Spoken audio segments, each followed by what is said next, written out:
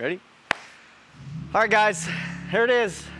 8 months in the making, finally done. I don't remember what I was supposed to say. What's up, guys? This is an LJ. We're gonna do what we've dubbed as our super build on it.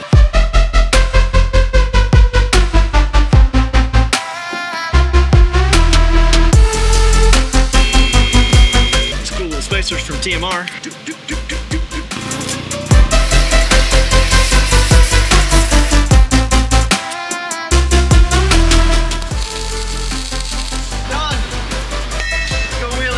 So what do you want here? Do you weld it on the old one, then you just cut off? The 42, it takes up a lot of this wheel well as it is. This is just something I'm doing for fun, so. For all you LJ lovers. Yeah.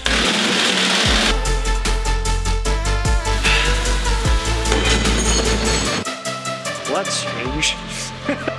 We gotta get the upper control arms welded up. You already opened these? Yep. Taking Fonzie all the way apart. Oh no, it's falling down. Like shove in reverse, back up.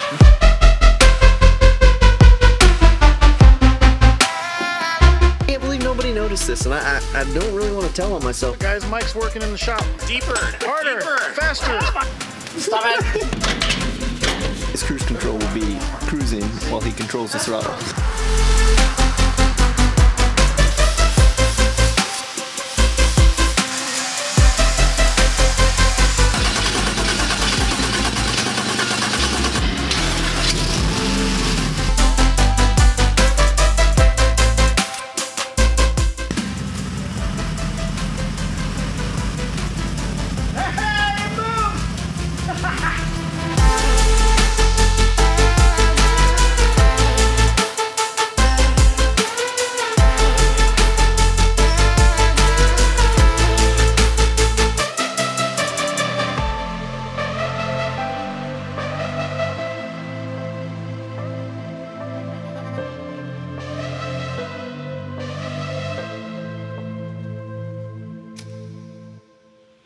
I swear. You should start at the top? Yep. Okay.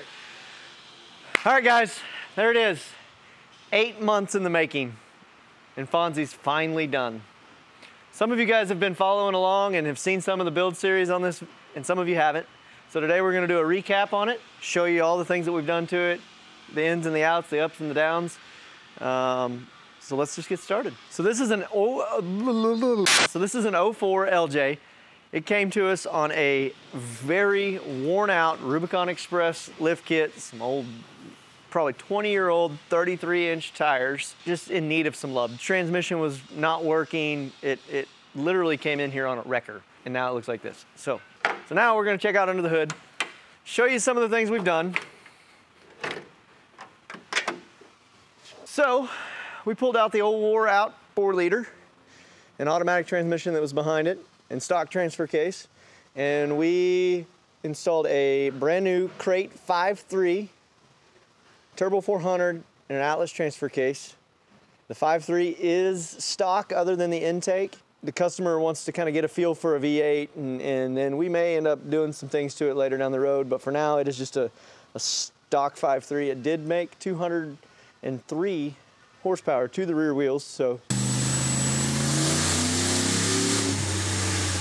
not bad for a stock 5.3.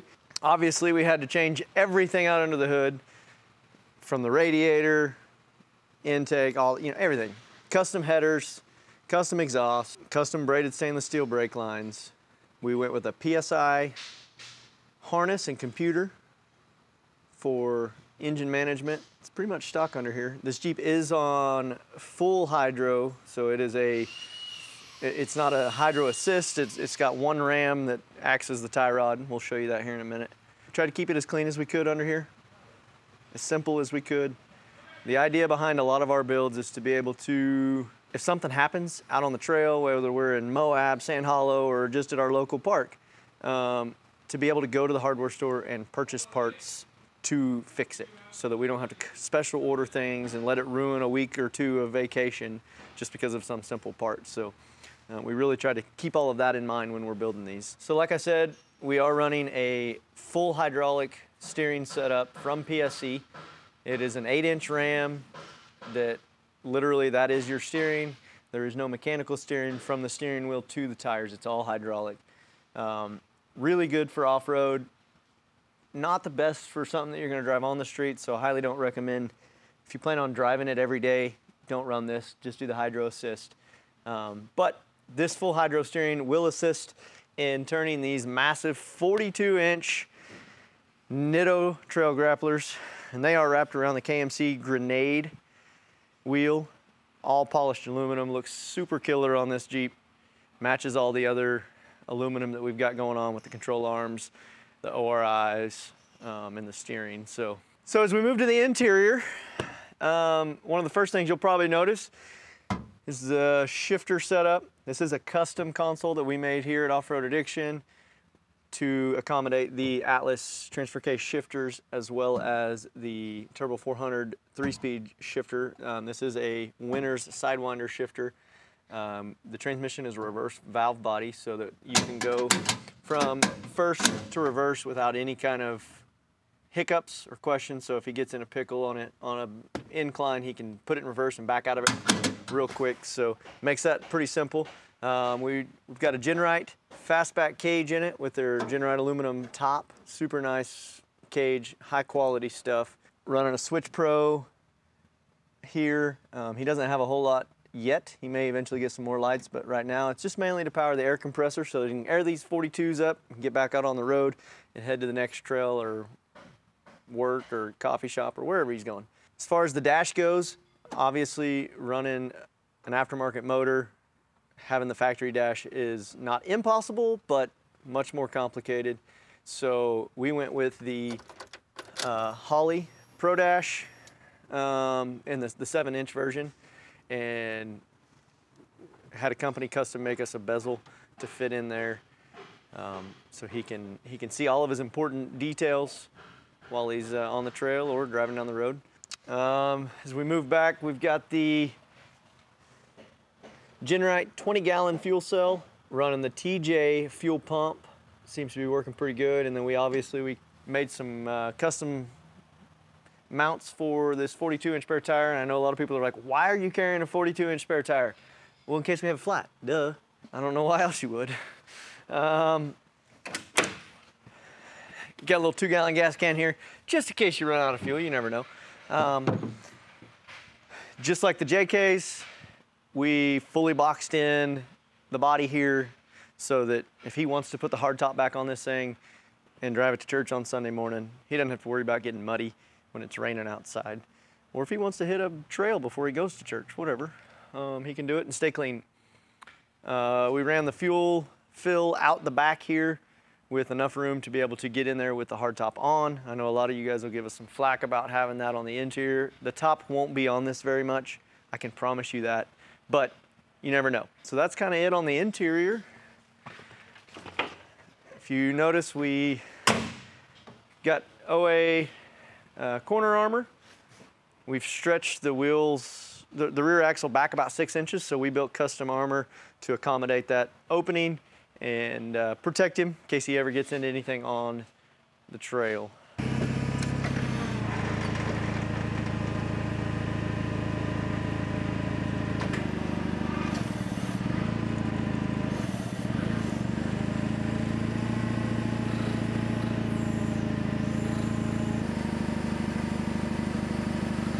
This thing is ridiculous.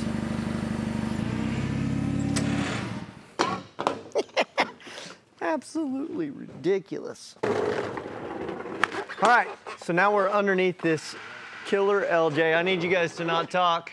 Thank you, appreciate it. Filming in session. All right, guys, so here we are under this killer LJ. As you can tell, we've got a massive skid plate covering from the engine all the way back to the transfer case. This thing is fully protected. Up front, we're running a Dana 60, 99 to 04 Dana 60. It's got 538 gears in it. Of course, we run nothing but Adams drive shafts. Same 2-inch aluminum control arms that we run on our JK Super Builds. This is probably one of the only TJ LJs that you will see that is fully triangulated underneath the front end of these. Most guys are running 3 links with track bars, but I spent a lot of time making sure that we could have a fully triangulated front suspension and not have to run a track bar. This thing, I personally got to put 500 miles on this Jeep, and it drives amazing. You should come drive it. He might let you. Like I said earlier, custom exhaust. Back to a MagnaFlow muffler, dumped right after the skid plate here. Triangulated rear 4-link, keeps everything nice and square. A lot of time spent on geometry, making sure that this suspension is going to do exactly what we want to do in the type of wheeling that we do. We used a lot of the same stuff that we've used in the JK stuff, and we built the same style of cross member to support the ORI towers to keep any deflection from happening. These ORI towers don't have to be fringed into the frame because we ran a moto-built back half kit, which makes the rear of the frame a lot narrower and helps keep us from having to do that. We also are running a moto-built front half kit on this as well, which did create a lot of challenges when it came to getting the motor set into place and having enough room for control arms and exhaust and all of that good stuff, drive shafts, all that fun stuff. So like I said, we try to keep things as simple as possible so that we can, they're easy to work on and they function properly. This does have 14-inch ORIs all the way around. As you can tell, they have 14 inches of travel. Moto-built front fenders help to make room for the, not moto-built, I'm sorry, metal cloaks. Front fenders help make room for the 42s. With the custom trimmage for steering. Yeah, if you step back, this thing flexes like crazy. It is insane. Okay, so that's kind of the walk around on this. If you're new to the channel, haven't seen a lot of our videos, there is a complete playlist on this, so go watch all those. That might answer any of the questions that you might have. If you still have questions, leave comments. We'll answer those questions. And most of all, if you want us to do this to your Jeep, give us a call. We'll get you on the schedule and we'll get you a LJ built. Make sure to like, subscribe, hit the notification bell. And last but not least, we'll see you out on the trail. It's nerve-wracking when you got all these people watching you. Oh, yeah. The official tape measure. We got to see where it lands on the chart. Oh, I am at 48.5 inches. 48.5 inches. White Widow is no longer the king. Fonzie taking the lead.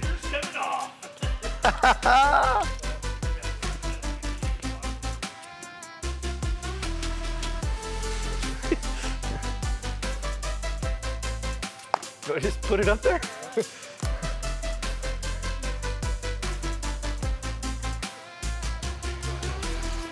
Half inch. That's all it takes.